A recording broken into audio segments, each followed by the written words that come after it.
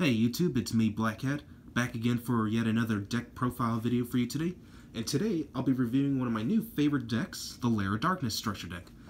This is the Fang of Critias engine, and yeah, I'll be explaining like how this deck works and how it's supposed to function. And just to throw it out there, I'm pretty sorry for being kind of absent lately. I've just been busy with finals and all that stuff. Literally on my last week of college for the semester, so... Well, anyway, let's not waste too much time and let's get right to it. Alright, so starting things off, we got triple Darkus Diabolus, Lord of the Lair. Really badass looking guy.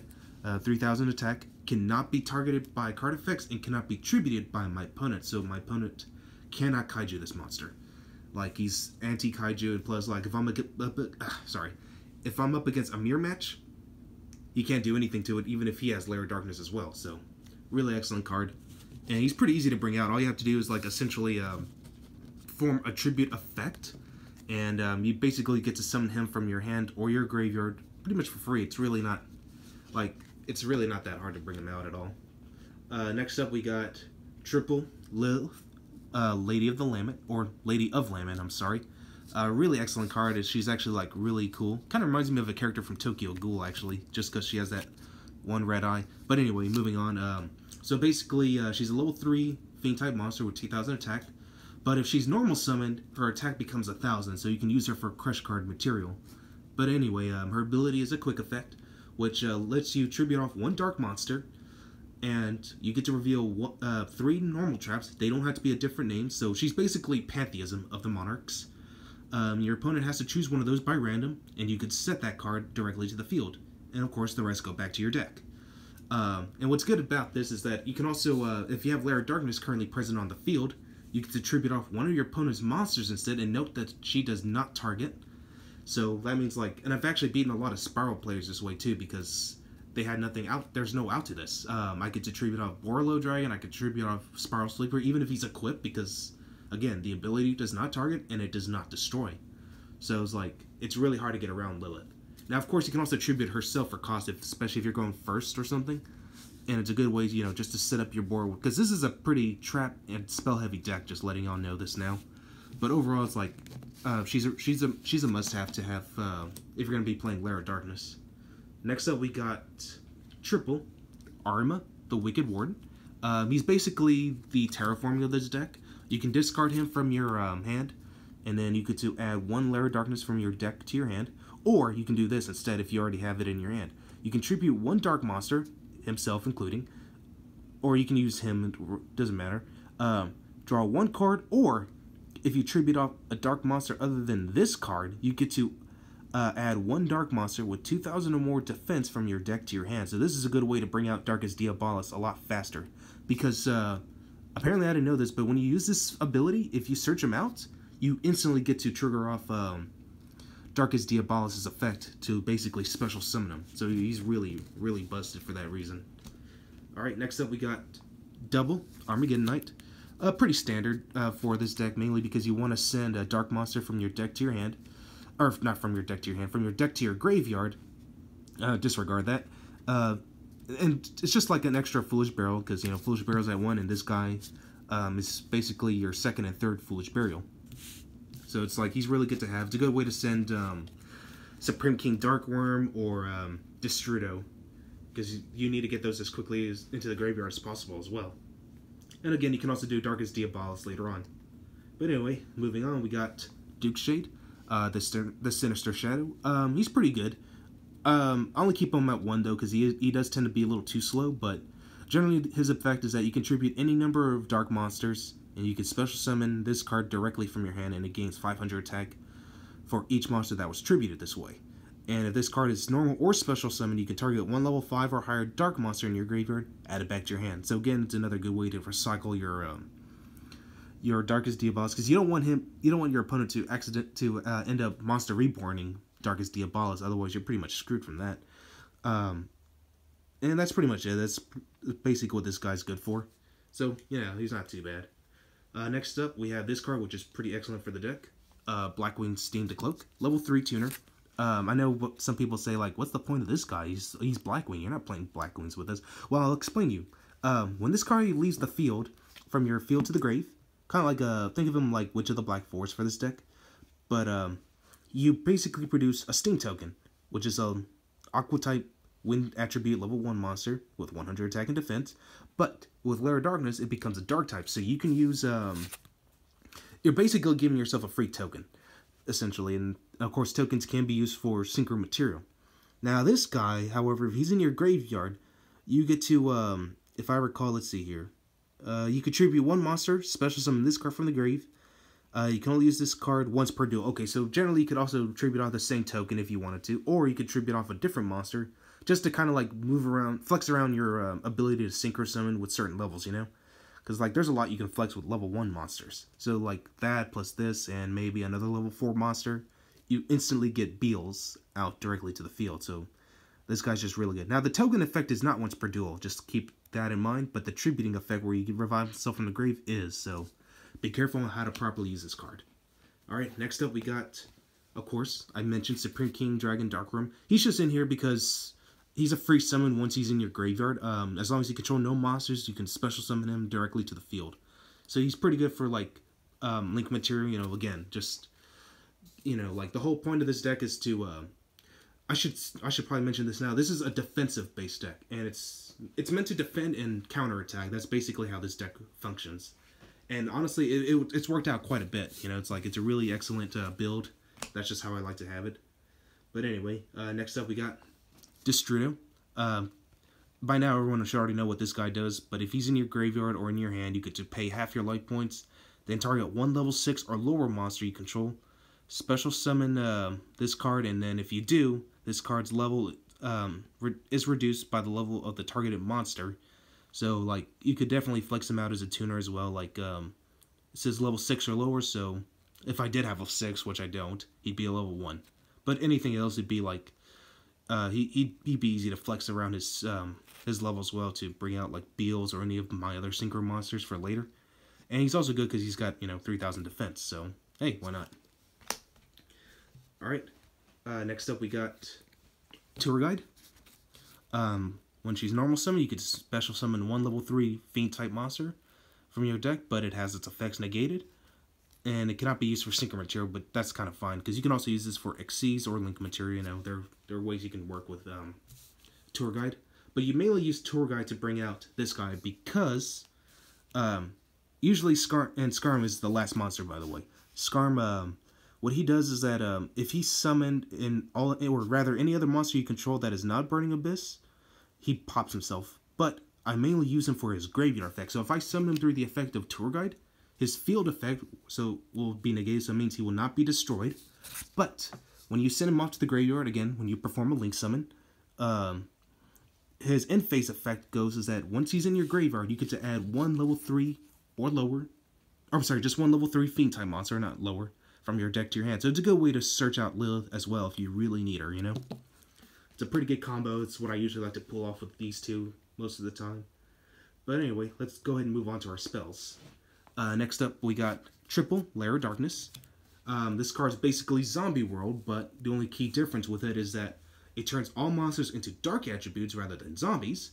And also, whenever you perform an effect that requires a tribute, you get to tribute off 1 of your opponent's monsters instead. And also, at the end phase, whenever you produce any number of dark tokens, or I believe they're called torment tokens, which are these things, by the way. This right here. You get to produce any number of these based on however many monsters that were tribute off in 1 turn. So, like, if it were my turn, and let's say I tribute off 3 monsters during my own turn, I get to produce 3 torment tokens. If it's my opponent's turn and I perform any effects that require tributes, he gets the tokens, you know. But again, it's at end phase, so you can't really be using these for link materials, and which works in your favor again, because Lilith tributes off dark monsters, so you can tribute those off too, and you basically keep your opponent from ever keeping those. So that's kind of the whole point of the token system with this deck. So anyway, moving on, and as I mentioned, this is the Fang of Critias engine, so you're going to be playing triple Fang of Critias.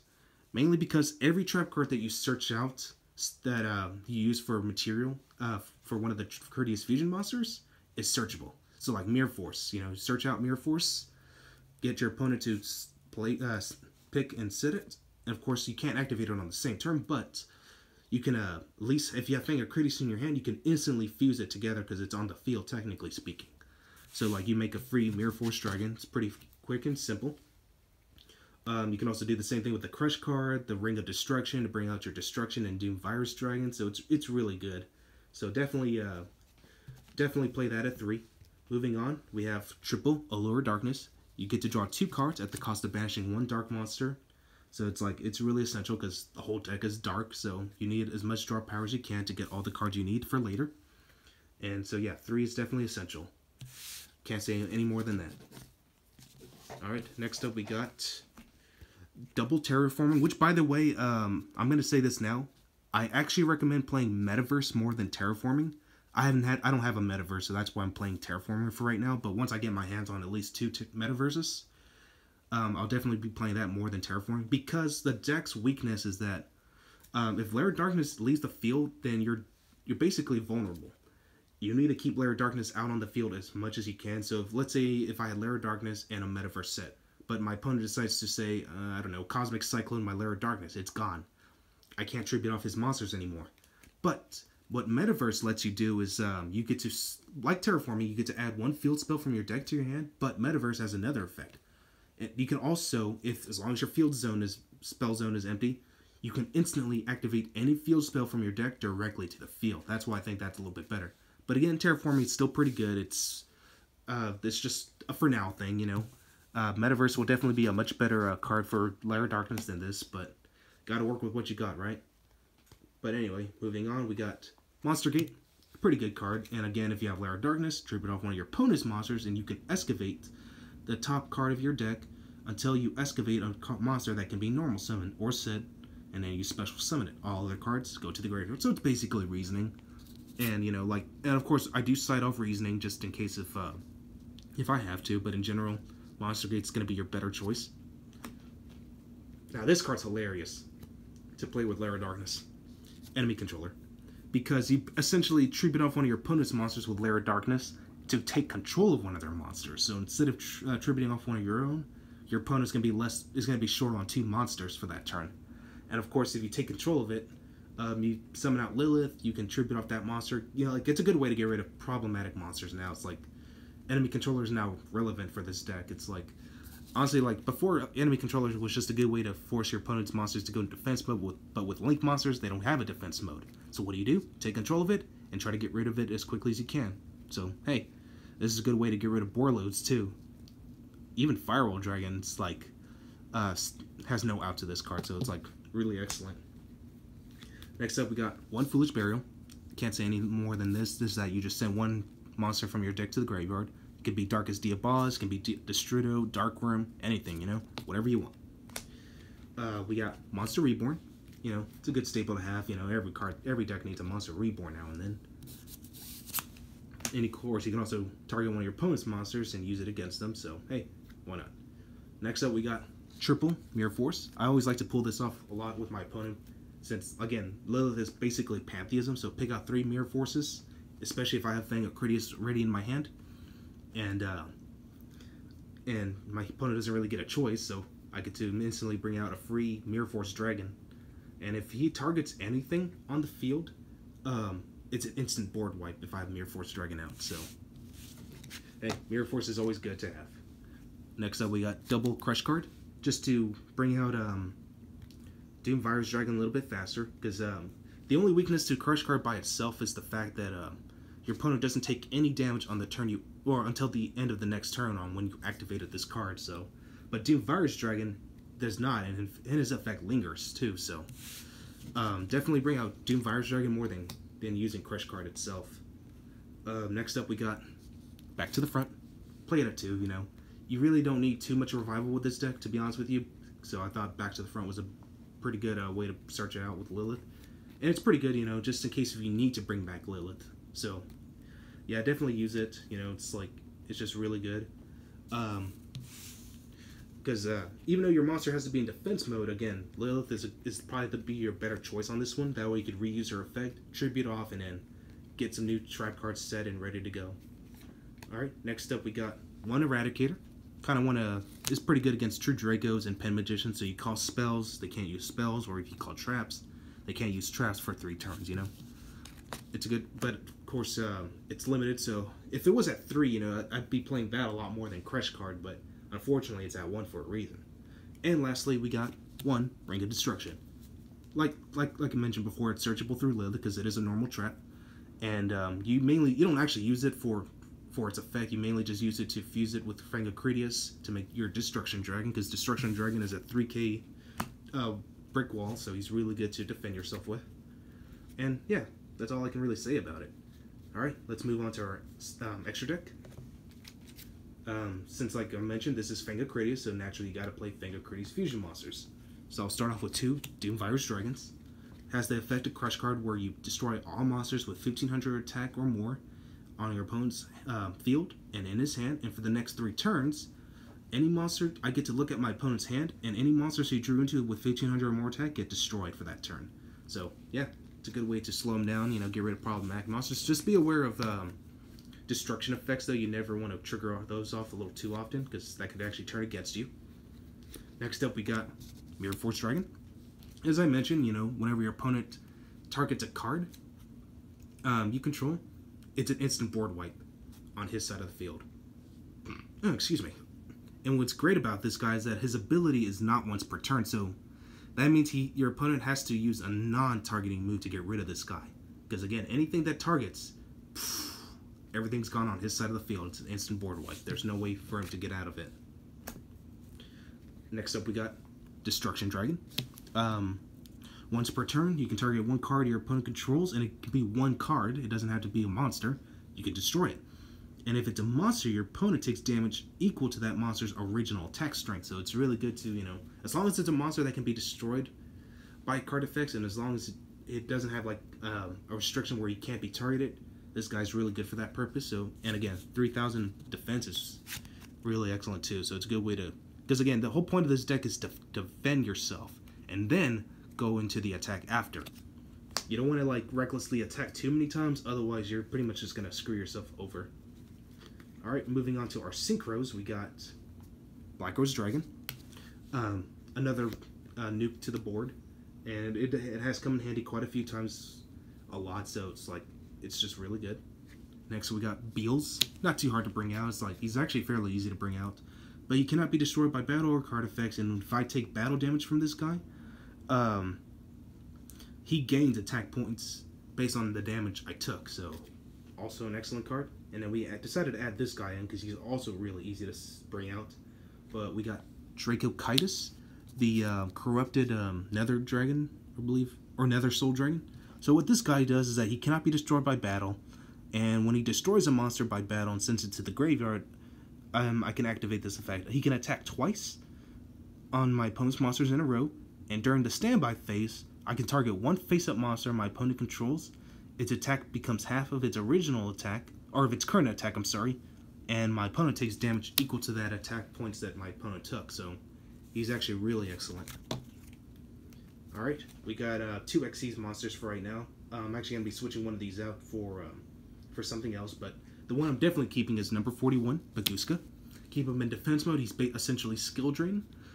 Just be aware that his detaching effect at the standby phase does count as an activated effect, so he's vulnerable to Ghost Ogre, so just kind of be on the alert for that. And I have Evil Swarm Ouroboros, which has 3 different effects. But I usually, again, I'm planning on switching him out with something else. I think I already figured out what, but I just like the fact that his attack is pretty good. But once per turn, I get to detach 1 Xyz material and activate one of these effects. I can either target 1 card my opponent controls or return to the hand, send 1 random card from my opponent's hand to the graveyard, or I can target 1 card in my opponent's graveyard and banish it. So it's a good way like to keep my opponent from recycling certain effects or anything like that. So Evil Swarm Ouroboros is actually not too bad, but I'm trying to debate which one I really want to, whether I want to keep him or switch him out. But if I am switching him out, I'll probably switch him out with a Best Dweller or something, but again, still kind of thinking that through. But anyway, let's not waste too much time. Let's go on to the Link monsters, and I got quite a few of them. But we got, let's see, here we go. Link Spider, because you do produce quite a lot of tokens with this deck, so it's a good way to just bring them out, use them for Link material for something else, And then we got Underclock Taker. Target one face-up monster this card points to, and then target one face-up monster your opponent controls. That monster loses attack equal to the attack of the monster that this card's pointing to until the end of the turn. So it's a good way to weaken your opponent's monsters. Then we got Master King Archering. We don't actually use him for his ability. We just kind of use him because he's pretty simple to bring out, and I just need him for link material for something better. But essentially, like, you have to pay 500 life points once per standby phase, and unfortunately, if you don't, you have to destroy him. But his other effect, I'm not going to get into it because again, we never really use it. But yeah, it's just not really that great anyway. But next up, we got Decode Talker, the most standard link monster to have. Link 3 gains 500 attack points for each monster on his link points. And quick effect, if a card is to be targeted, you get to destroy one. You get to tribute, one monster this card points to, negate the activation, and if you do, destroy that target. Next up, we got Trigate Wizard, which comes with 3 different effects depending on where he's co-linked. But if he's co-linked to one monster, this card, whenever this card battles an opponent's monster, any battle damage is inflicted to my opponent is doubled. Once per turn, I can target one card on the field, banish it, and that's only if he's co-linked with 2. And co-linked at 3, I get to negate the activation of any card effect and banish the card, so he's really good. And finally, we got Firewall Dragon. And based on however many monsters he's co-linked to, I get to bounce that many number of cards back to my opponent's field or graveyard back to his hand. And also, whenever a monster this card points to is destroyed by battle, I get to special summon one monster from my hand. So he's really, really good. But unfortunately, he's limited because, World Chalice specifically abused his effect. I mean, they really abused his effect. Alright, and lastly for our side deck, we have Triple DD Crow. Never hurts to play one type of hand trap, right? So I thought DD Crow was a good match, and since it's a dark type, I figured I wanted to stick to the theme, and it's a good way to get rid of, problematic spells that can be, or traps that can be recycled. Now, this card is really excellent with this deck. I actually tested it out already just to see how it felt, but he's really busted. Vampire Hunter. Now, what this guy does is that he destroys any dark monster he encounters in battle.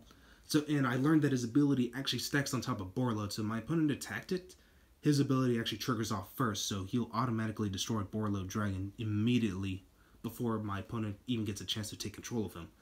But essentially, yeah, no dark, he's anti-dark, so and with Lair of Darkness, the fact that it turns everything to dark monsters, I could destroy every monster that this guy comes across. It doesn't matter what the attack strength is, it's an automatic destruction effect. We have our third Armageddon Knight. Never hurts, just figured, why not? But yeah, just in case if I have to get rid of, take off Duke Shade and I need a higher chance of drawing into Armageddon Knight, I'll switch him out. We got one Dragon Ravine. Dragon Ravine does help a lot with this deck because, again, you want to try to get your stuff into the graveyard as quickly as you possibly can. So he's it's a good card to add in for later if you really need to. But it's not required, you really don't need Dragon Ravine too much, but it never hurts. And as I mentioned, reasoning, your opponent calls a level, and you get to excavate, and of course he calls it wrong, you get to special summon that monster. We have, oops, sorry, I dropped a card here. Double Full Force Fires. Really excellent card. What this does is you tribute off one dark monster with 2,000 more defense, and I get to check my opponent's hand, all monsters they control, and all cards that they draw into until the end of the third turn with 1,500 or less defense get destroyed, so it's a good way to deal with mirror matches as well. We got the one Grinning Grey Virus. I do not recommend using this against 60 card decks, but what's good about them is that, your opponent can't activate any card effects that were destroyed by this card's effect on the same turn, so he has to wait till later to activate any effects. So it's a good way to slow down Fairy Tail Snow, but you also got to be cautious because again, he can use that for later. So yeah, it's just like really good for like certain things, but not all. We got our third Back to the Front, again, just in case if we actually need it. But, you know, it's like, it's not too often that you do. You really only just need the two that's currently in the main deck. And sometimes if I'm up against like Pen Magicians or anything that's going to be filling its board up with a lot of monsters, triple Torrential Tributes. I don't want to main deck these because, again, it's like the whole point of the deck is just to stun and... Well, I mean, this card, I can main deck it. It is possible for me to do that, but the reason I'm not main decking right now is because, like, I hardly encounter Pen Magicians nowadays. People are starting to give up on the deck, around my locals at least, because so far I've not really seen anyone play Pen Magicians all too often. I mean, every now and then I do see that occasional Pen Magician deck, but from what I've heard, like, a lot of people are, like, starting to stop playing them because, so far it looks like that new ban list just might really kill them, you know. No one really knows that for sure, but it's getting there. We'll find out in a few days or so. But anyway, that's all I got for you guys today, so hopefully y'all enjoyed the video, and I'll catch you all next time.